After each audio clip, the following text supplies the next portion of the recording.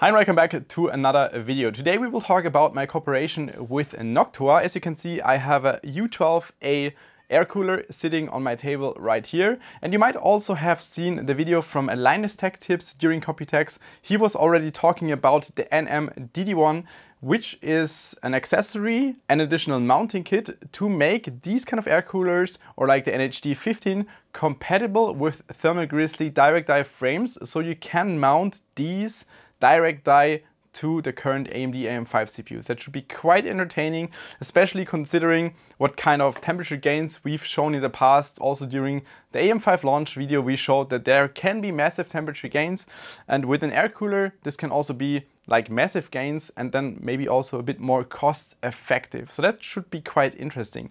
I have a Ryzen 5 7600 right here, which we will then also later delete to obviously mount the cooler on there. But first of all, we will get some baseline numbers.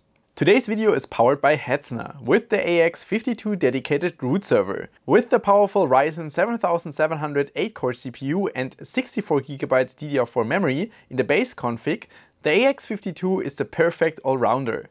Two quick 1TB Gen 4 NVMe SSDs are available to rapidly access your data. If you wish, you can also extend this further, for example with two additional 2TB NVMe SSDs or two 16TB HDDs. Depending on your requirements, you can select either Germany or Finland as location of your new dedicated root server. Find out more in the link below. There's our baseline setup. For comparison, we are running a 360 AIO from Corsair with balanced profile on the pump and running a fixed fan speed of 1200 RPM on the fans. The CPU is running a fixed overclock of 5.2 GHz across all of the 6 cores. It's static just for easier temp comparison, and it's also running a static voltage of 1.33 volt. Now that we are running Cinebench R23, you can see that the temperature quickly ramps up to just above 90 degrees Celsius, and it will actually also increase further over time. Once the radiator will be saturated, we saw about 94 degrees Celsius peak. So this CPU is really running on the limit. There is not much more headroom. We could slightly increase the voltage further, maybe 1.35 volt, but that would be the absolute limit, because then we would hit about 95 degrees Celsius on this CPU. Peak temperature of this run was just below 94 degrees Celsius, and the CPU score was 14,600 points. The Noctua NM-DD1 kit is available for about $5, which is definitely cheap, and we have 3 plastic pieces and some screws that are included. And it depends on the cooler which kind of plastic pieces you have to use. They're also available as 3D printed parts if you want to print them at home. So we have the NM-DDS1 part. That would be, for example, for Noctua NHD15, because the main challenge running an air cooler on a delidded CPU is that we change the mounting height. So we are getting rid of the Heatspreader and also some indium layer in between. This means that we are getting rid of about 4 mm of material, so the air cooler has to sit about 4 mm lower. And that's exactly what we are achieving with these plastic parts. For the NHD15, you would remove these metal parts right here and then put the plastic washer or like distancer in between and then screw it back on with the included screws, and this way we adjust the mounting height. Same goes, for example, for the U12A, which I have right here. It just requires the other plastic part. We are removing this metal bar right here from the screw that sits in the center and then put in the plastic piece in between, basically like that, from the other side obviously. And then also this one would sit about 4 mm lower and then make proper contact to the CPU dies. We are testing this with the U12A today. I'm going to use the included screwdriver that goes all the way to the bottom, and then we're removing the screw from the center. Now we take the plastic piece, put the bar on top, also add the screw, and put the entire package back into the cooler. And this would be the entire kit ready to go and mounted. Obviously, we now also have to delete our 7600, but we already showed this process multiple times, so we will just skip this.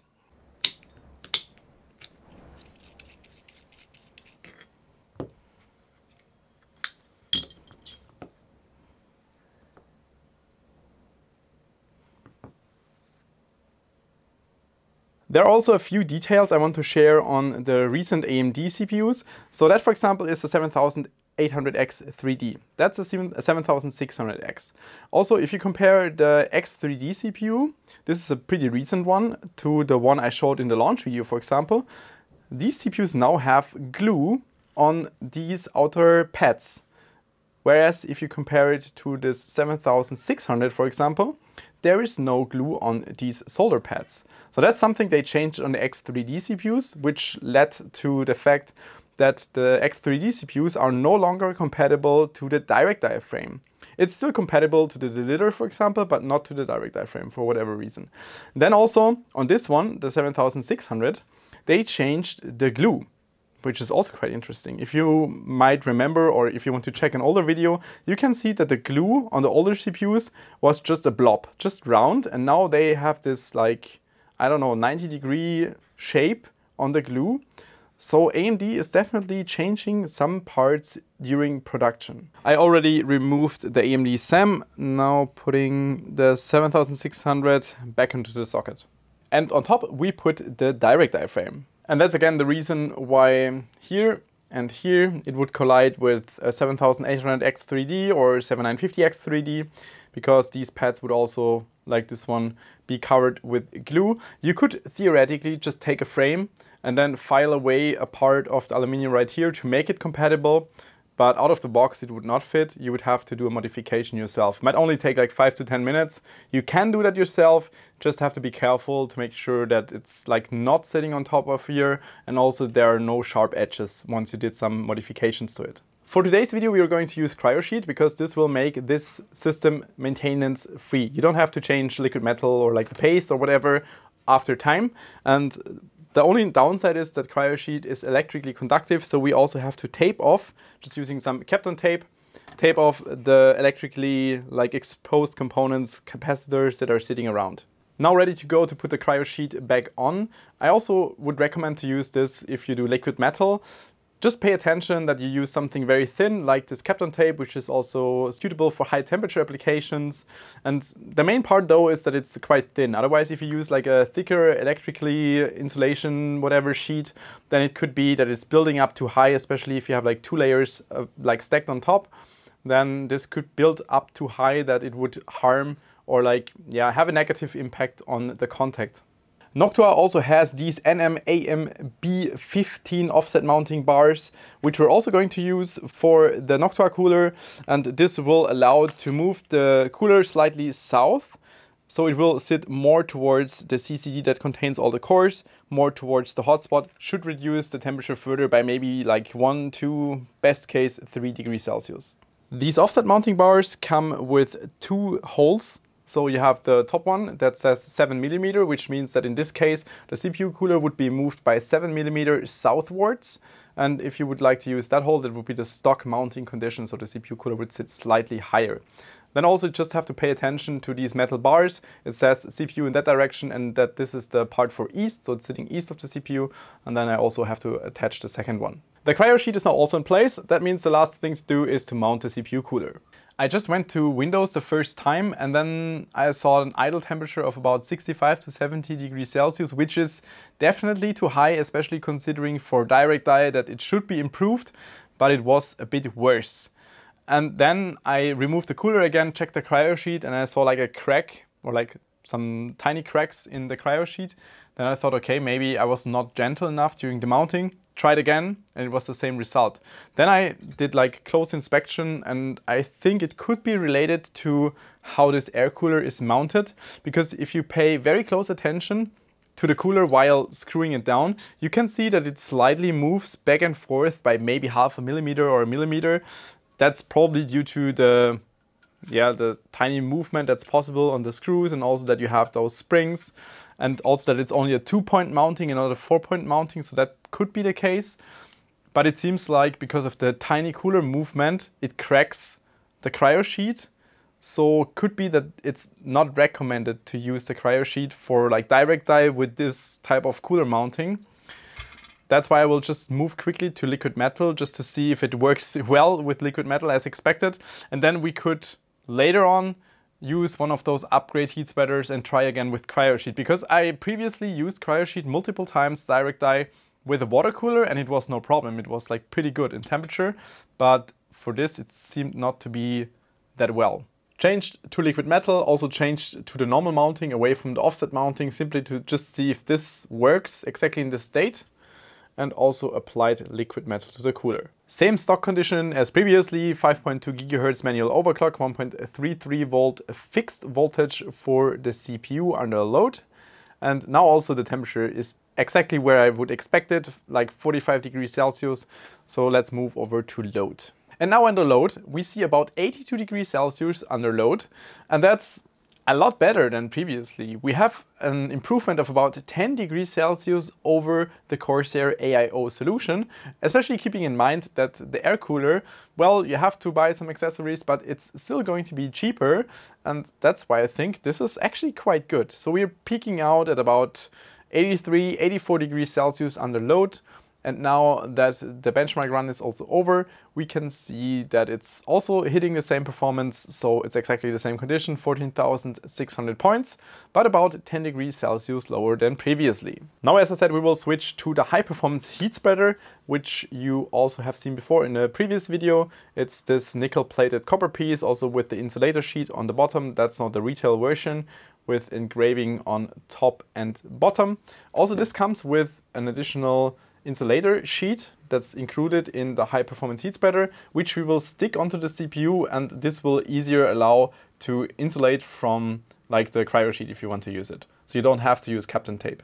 That would be the result with the tiny sticker and the pre-cut also KryoSheet on top. So I cut it a little bit to size to make sure it's not extending over the insulator sheet. High performance Heatspreader is now also in place, which means I also have to remove the direct die kit from the Noctua Cooler, because this is almost stock height. It's about 1 millimeter lower, but it does not require the Noctua additional kit. Interestingly, this is still not quite as good as I expected. We can still see temperatures about like 92 degrees Celsius under load, which is just on par with the AIO, so there is not really an improvement, at least with this specific cooling setup. Now, to come to a conclusion, using Noctua air coolers, especially in combination with the direct die mounting kit, is absolutely interesting. You have to keep in mind though that you will need a delitter for delidding the CPU, and you will need the direct die frame. The direct die frame is about 40 euro, this kit is about 5 euro, the delitter is about 70 euro. The only thing you have to keep in mind is that you can easily sell the delitter afterwards, maybe for 10, 20 euro less, and then you can save a good amount of money. So overall, a Noctua cooler with this type of performance will cost you somewhat like 110 euro, and then you have to add another 50 to 60 euro for the entire direct die cooling stuff. This will mean that you will have to invest about 170 euro for this entire cooling solution, but then it will be better than a 200 euro AIO, which I personally find quite interesting. But it will also depend on the system you're planning to build, what kind of cooling requirements you have, what kind of space requirements you have. The only thing I also want to point out is that an AIO will have benefits in a system, because this is open bench, which is very beneficial for an air cooler, because an AIO can easily use direct cold air intake from the outside, which the air cooler cannot do.